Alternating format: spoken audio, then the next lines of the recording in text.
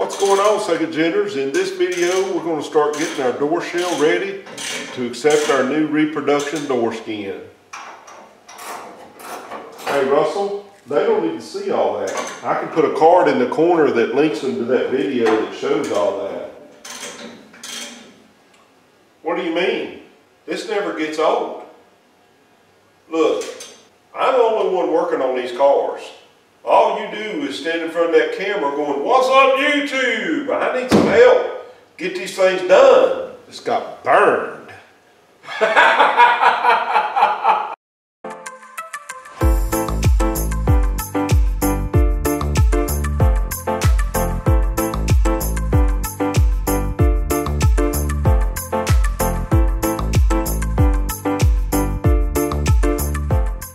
Alright guys, let's get serious for a minute. Before this door was actually removed, I went ahead and just took some reference marks of the gaps.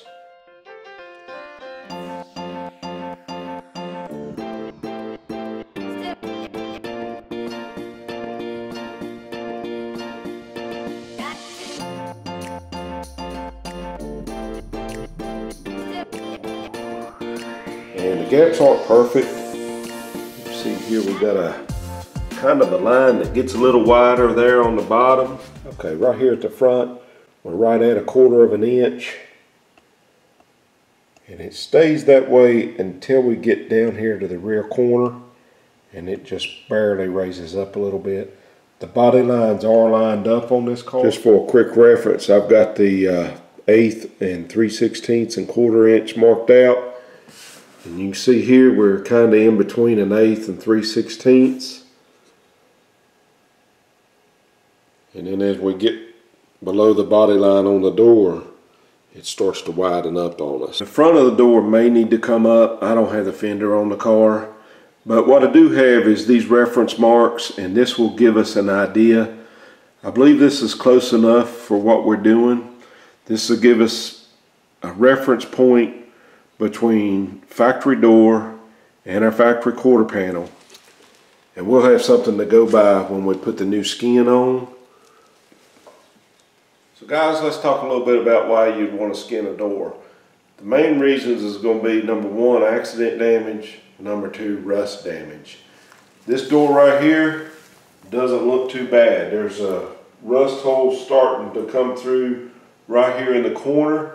That's where you'll typically find rust at on these second gen doors. Also the hem flange, and I'll show you a close-up of this. The hem flange is starting to swell along the bottom, so there is rust in it. The body line here has about probably 6 to 8 good dents in it along this area right here.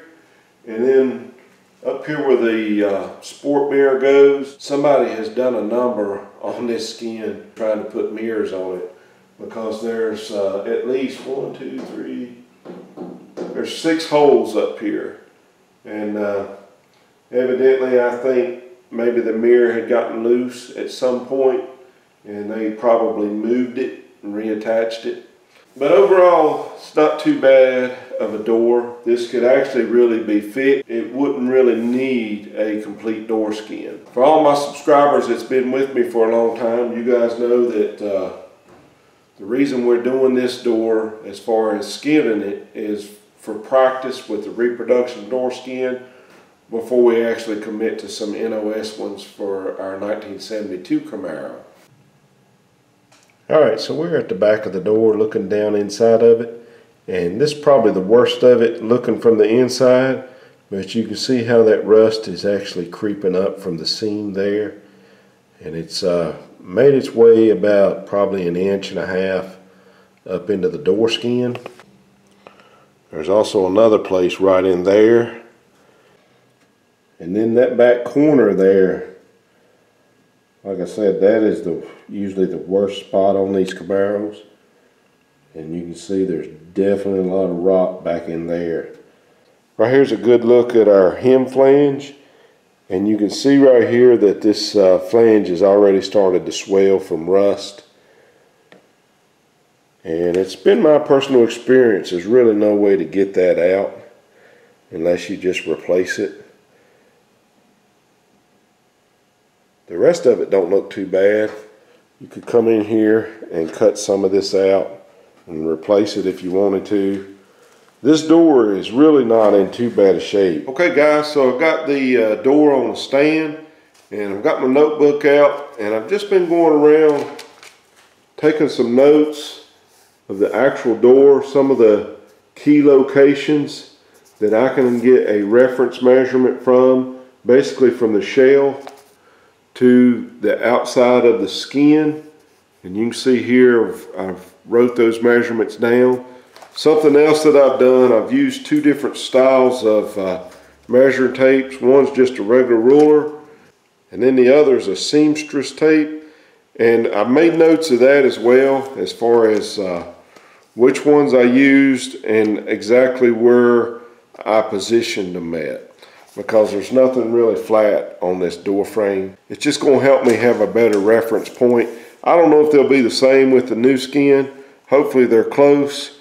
But at least we've got some good notes here to fall back on. We know exactly where we were at with the original skin versus the reproduction.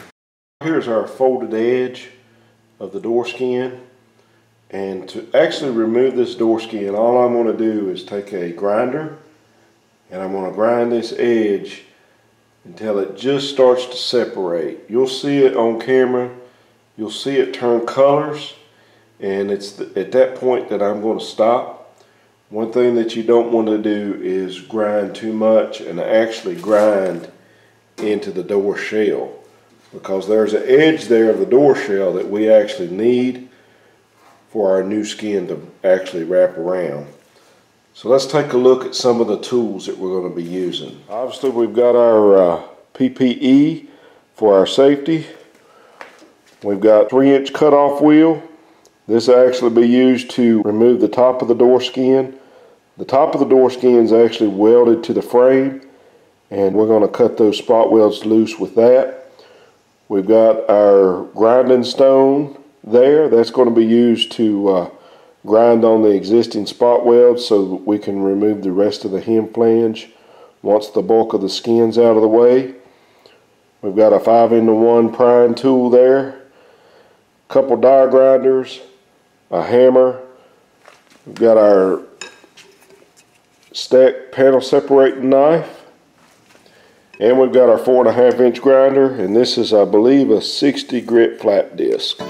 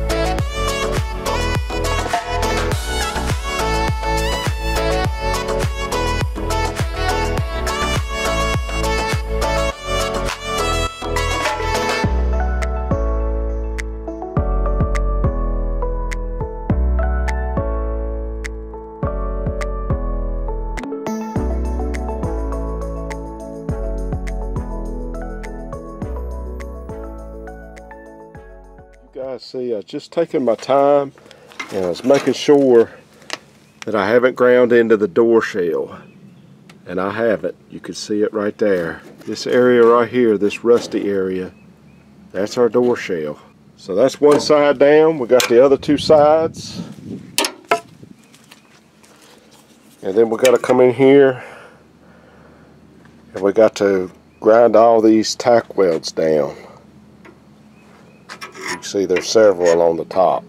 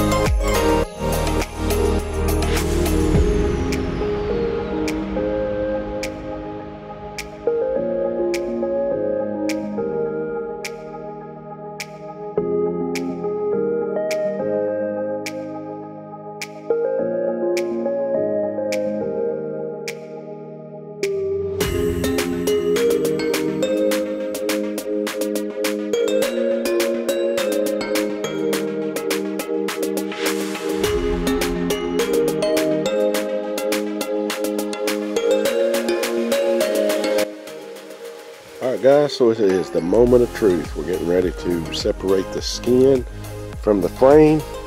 And I've just been going through and cleaning up some spot welds. I did actually rip the metal right there. Got a little too aggressive. That kind of stuff is going to happen. We'll just fix it. That's the only one that happened like that. Just a little weak there and ripped it. But one thing I wanted to show you is just look how rusty this is. And up in this area we didn't have any evidence of rust. But it's just kind of surface rust, but then again it's still pretty bad. This back corner seems to be really good. We'll see what it looks like once we get the skin separated. So best I can tell, well, right there's one I missed, so I'll have to get that one and then we should be ready to go. Now there is a little bit of seam sealer in this bar right here between the skin and the bar, that sometimes that fights you. Just beware of that. So let me get this one last tack weld and we'll be ready. Well, I didn't put up much of a fight.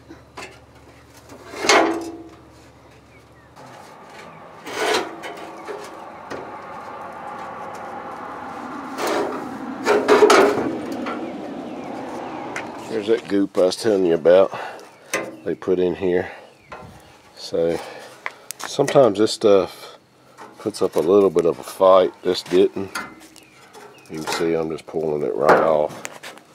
It looks like I ripped the metal right there too.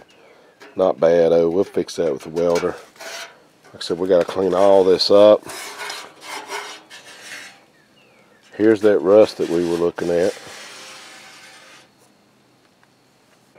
The corners actually look to be pretty decent. This corner here is not really aligned that well. It almost looks like it may have a little dent right here. May see if we can push this down just a little bit. We might not be able to do anything with it. That's pretty stout metal. But if we could move this down, it would fit a little bit better. Overall, I'm pretty happy with that. So let's get this out of the way.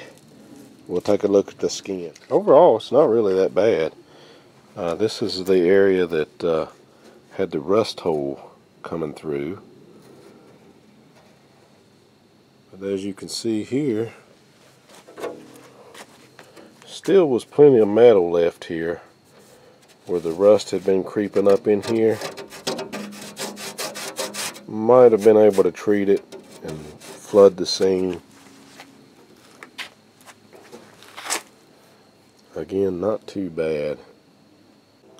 So guys, I got a mess to clean up as usual. Next step's going to be getting our shell ready for epoxy primer. We'll have to fix a few repairs, get it blasted, and then we'll be ready to epoxy it. Hope you enjoyed this video. Appreciate each and every one of you. With all that said, I'll catch you next time. Thank you.